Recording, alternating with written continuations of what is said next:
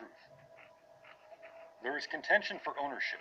You are either a child of the devil or a child of the Lord God Almighty. And the wonderful thing is, no one else decides whose child you are, except you. Now I want to ask you a question. In the last 7 days, at any point, could the devil jump up in your life and say, "That's my child"? Okay, let me ask you another question.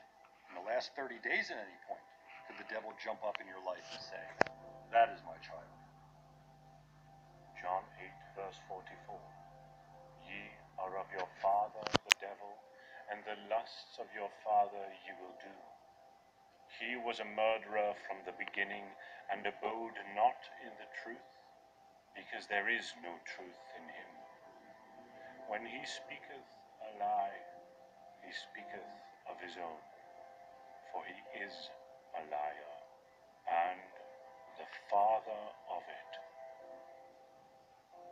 The number one identity of the devil that we all know is telling lies.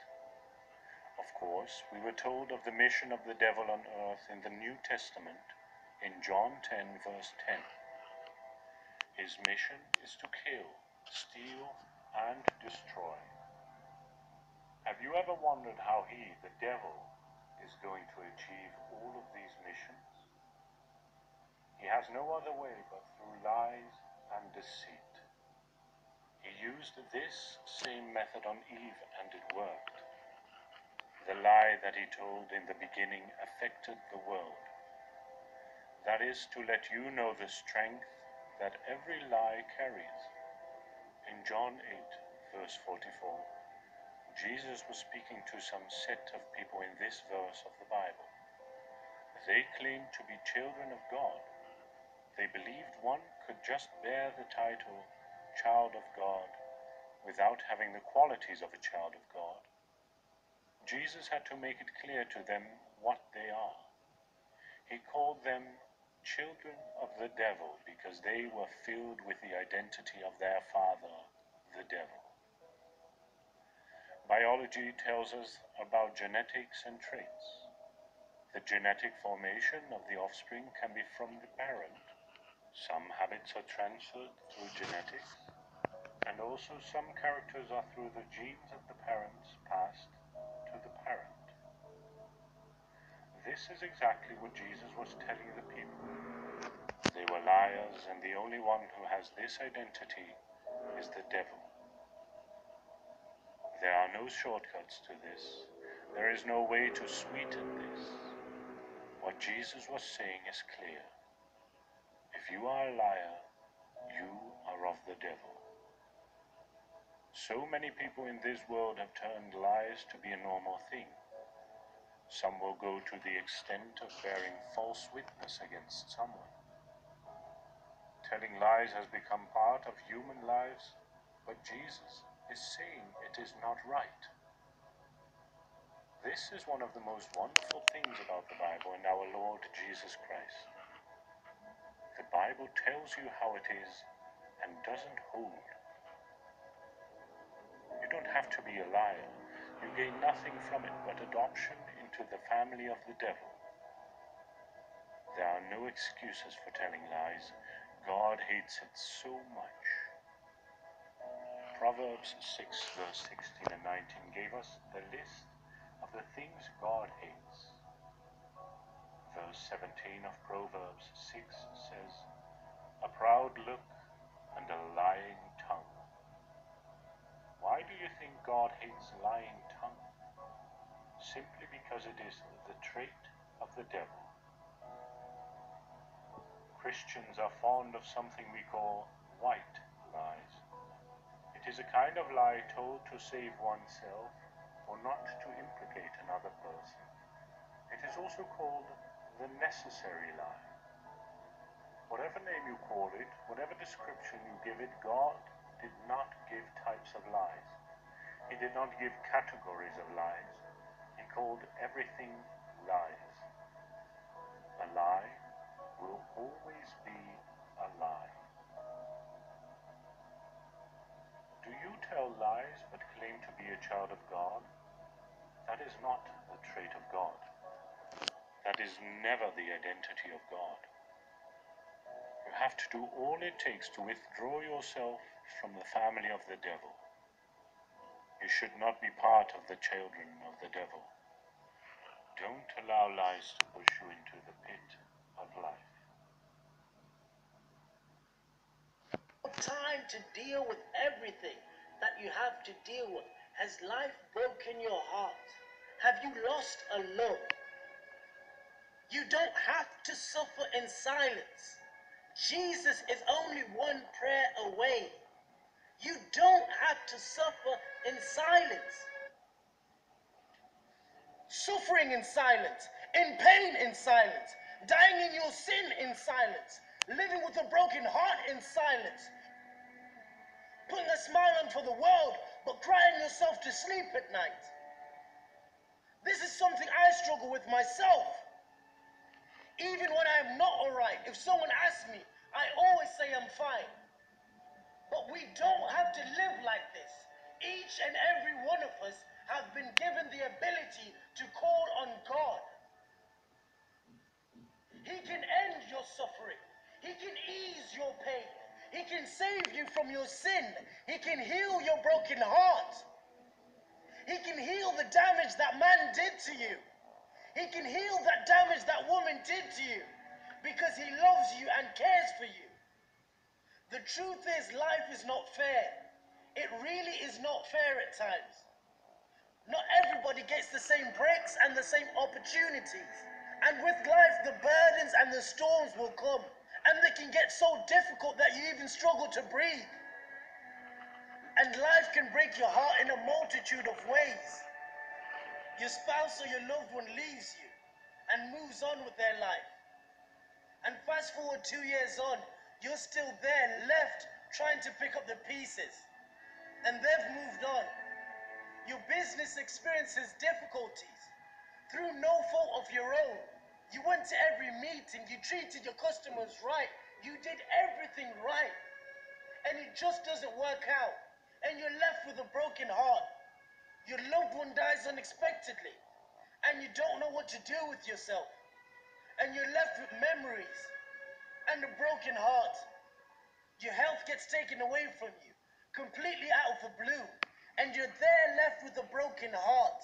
I don't know what's broken your heart today, but there's only one that can heal a broken heart. The one who said, "Cast your care upon me, for I careth for you." Jesus cares for you. Jesus cares for you. He can heal your broken heart. You know, one of the worst things about a broken heart is that it breaks in silence. No one knows when it's broken. No one knows when it's broken, but you do. No one knows when it's breaking, but you do. And every day, you're wiping your own tears from your face because you have no one else to wipe them but yourself. Some people genuinely want to ask for help, but the words just don't come out. But I tell you today, there is a knock at your door from a man called Jesus, who stands at the door, and he says, "If any man hear my voice, open the door, and I will come into him or her, and will sup with him, and he with me." Have you lost a loved one? The person who is most precious and near and dearest to your heart and soul? Have you lost a relationship? Have you lost a job? But I tell you today, there is a knock at your door from a man called Jesus. He says in his words in 1 Peter 5 verse 7, "Casting all your cares on me, because I care for you. He will hear your cry. He won't turn you away." In Matthew 11, he says, "Come unto me, all ye that labor and are heavy laden, and I will give you rest. Take my yoke upon you and learn of me, for I am meek and lowly in heart, and you shall find rest unto your soul." People will only be there for you for so long. People will only be there for you for a certain amount of time until they're no longer interested. and they will move on with their lives. People will say to you, if there's anything I can do, let me know. And if truth be told, when you need them, they are not there. But I tell you today, there is a knock at your door from a man called Jesus. He will be with you. Even in a year like this, he will be with you. Jesus is a God that gets into your situation. He will be with you in your broken heart, your disappointments, your rejections, your failures. He will get in the situation with you. Have you ever seen Isaiah 43, verse 1 and 2? But now thus saith the Lord that created thee, O Jacob, and he that formed thee, O Israel, fear not, for I have redeemed you. I have called thee by thy name. Thou art mine. He takes ownership of you. Once you let him in, he takes ownership. You are his. You see, verse 2 says, when thou passest through the waters, I will be there. He won't send an angel. He won't send Gabriel. He won't send Michael. He says, I will be with thee. And through the rivers, they shall not overflow thee. When thou walkest through the fire, thou shalt not be burned, neither shall thy flame kindle upon thee. There is a man called Jesus who stands at the door. Make sure you subscribe to the New Line of Judah Prayer channel. Click the link in the description. The 24 Elders. Revelation 4, verse 1 to 5. After this I looked, and there before me was a door standing open in heaven. And the voice I had first heard speaking to me like a trumpet said, Come up here, and I will show you what must take place after this. At once I was in the Spirit, and there before me was a throne in heaven with someone sitting on it. And the one who sat there had the appearance of jasper and ruby. A rainbow that shone like an emerald encircled the throne. Surrounding the throne were 24 other thrones, and seated on them were 24 elders. They were dressed in white and had crowns of gold on their heads. From the throne came flashes of lightning, rumblings and peals of thunder. In front of the throne, 7 lamps were blazing. These are the 7 spirits of God. John the Revelator stands and is looking from time into eternity. He has his feet on earth, but is looking into heaven. This is a phenomenon that is unfathomable for us because we are time-bound. Eternity is outside the perception of humanity, but John is given the opportunity to stand and look through an open door. But here we see John being invited to enter into the realm controlled by Jesus, and that could have only been opened by the one who holds the keys. Jesus speaks to John in chapter 3 and makes his self-disclosing truth. These are the words of him who is holy and true, who holds the key of David. What he opens, no one can shut, and what he shuts, no one can open. Heaven is the home of the one who is holy and true. His name is Jesus. After all, we are told in Matthew, I will give you the keys of the kingdom of heaven. Whatever you bind on earth will be bound in heaven, and whatever you lose on earth will be lost in heaven. The only one who can give us the key is the one who owns it. He unlocks heaven for John to see, and then calls him to come inside. By now, John would be familiar with the voice that is speaking to him. had spent the last few chapters writing on his behalf.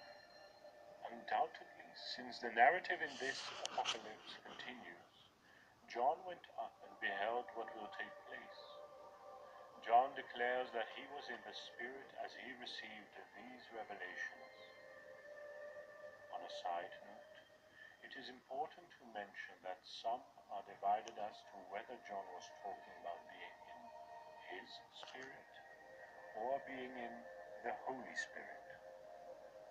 I believe the Revelator was referring to the Holy Spirit, since this was a moment of inspiration when God is breathing his divine scripture into the mind of the apostle. No, John is in the Holy Spirit. He is indwelt by the Spirit of God. As the next few verses unfold, the revelation John receives is coherent and orderly. In our passage, John immediately sees the throne and the one sitting on it. He doesn't describe the form or features of the one sitting on the throne, but gives a description akin